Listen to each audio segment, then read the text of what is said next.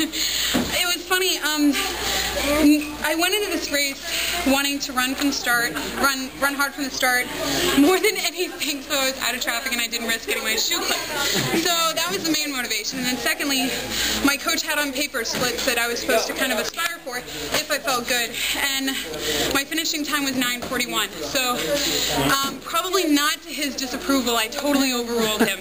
And literally 3 laps in, I just felt great, and I saw that I was way fast from where he had me at, and I just was like, go for it. I mean, how many times are you on a great track in warm weather, and the crowd is going wild, and but I didn't even know until I finished that I was close to the American record. I had no idea, so that's huge. That's so exciting. So when you crossed the line, I mean, you dropped down. What were the emotions going through?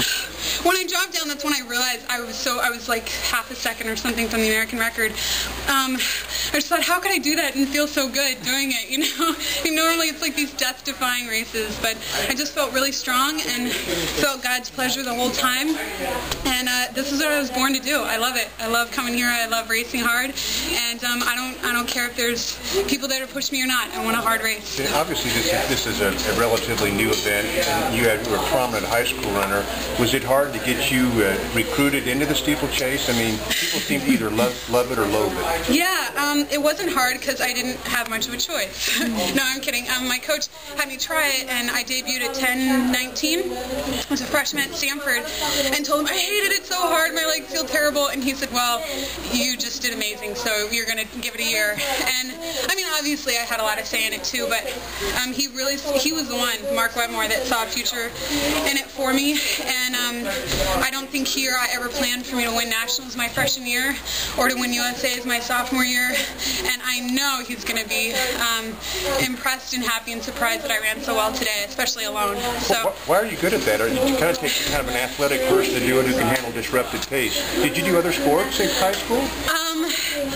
No, I've only run my whole life, so it's really funny to me. I teased my freshman year when I won NCs that was the most athletic thing I've ever done in my life, because jumping over things, my high school coach was mortified. He's like, oh God, Jenny's going to kill herself. So yeah, running in a straight line is hard enough for me that it's really funny that I'm a steeplechaser, but I think I'm just gritty, and I love tough competition. I love cross country, and I call it man-to-man combat. I love it. I love getting in there and racing hard, and the obstacles in the way, I think it just weeds out maybe some of the maybe some other competitors that maybe aren't quite as mentally tough. Not to down on anyone not in the event, but yeah, it takes a tough woman to do it. You sound like you might be temperamentally suited then to go into the Olympics and try to make a final.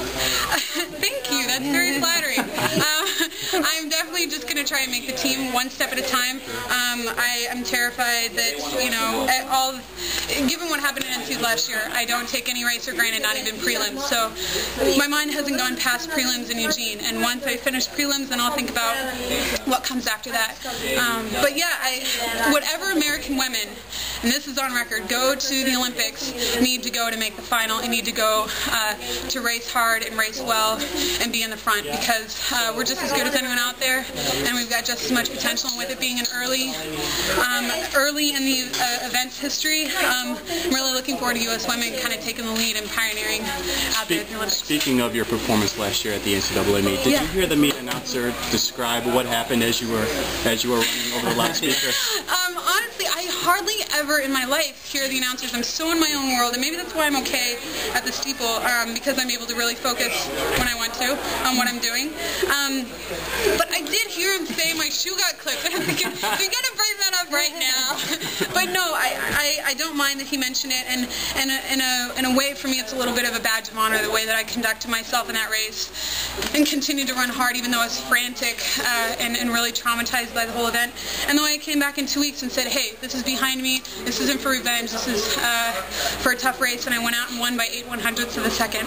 And I'll never forget the feeling of sprinting down that final straightaway and winning a U.S. title. So, how do you feel about setting all of these records? And can even list them all? I think you just thrive in the Midwest. Indiana and Iowa. Yeah, they get some good vibes for me. Yeah. doing all this so early, it hasn't sunk in. I'm in my 3rd year of college, and I feel so perfectly suited for exactly where I am in life right now. I love my college. Oh, I love my college, and I love going to class. I love working at my church, and I love racing and training hard. I love my teammates, and I love traveling. So everything that I'm doing right now, I'm just reveling in the beauty of where my life is at.